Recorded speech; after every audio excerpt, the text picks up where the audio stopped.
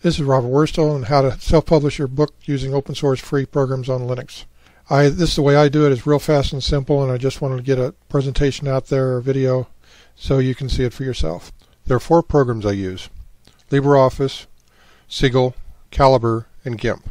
The first one we'll take up is LibreOffice, also known as OpenOffice. What you do is you drop your text into this. You want to use the styles sheets to format it. Format the whole thing as text body, then come back and make all your headings, which is up over there on the upper left, into heading 1, 2, or 3. If you see those sideways E's up in the corner, that's a symbol for EPUB. That's a plugin called Writer to EPUB.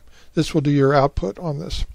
When you output it like this, you'll show up. First thing you'll see is that we're missing the cover, but this is also where you put in all your description and tags and title. Make sure everything's correct, because this way it's going to show up in the file. Okay, at this point then I go to GIMP. This is where I do the cover. Make sure these are very pro and they really are engaging to the reader, and this is what people are going to buy your book from. Okay, here we are. We've got it back in, and now we're ready to hit OK and generate it.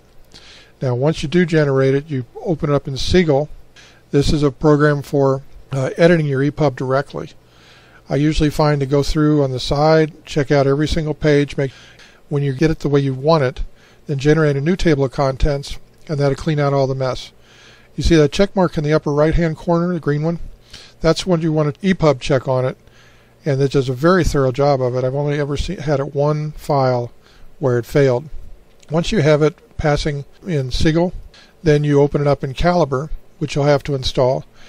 This is a really simple program. It's a library program that keeps track of all your books. Edit metadata is what brings up this screen right in front of you. It will have all the default stuff, but here's where you check all your metadata for the EPUB.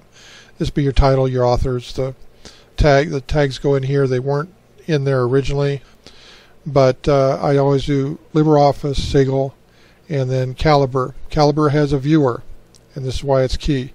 The viewer here will show you the whole scene, how everything works together, and this is where you double check it, and then go back to Siegel or even to LibreOffice and change it and re-export it and reproof it.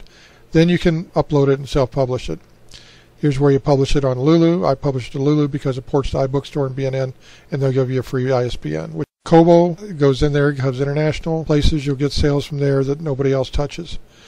The Amazon is, of course, here's where you do on this. Here's how it looks in Lula when you get it done, what the audience is going to see. Note that it links directly to iBookstore. Here's the iBookstore version of it.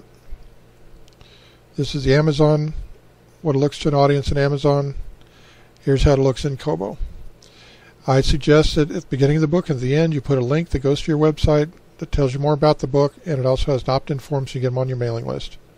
If you have any other questions, check out this website. Contact me directly there. Thanks.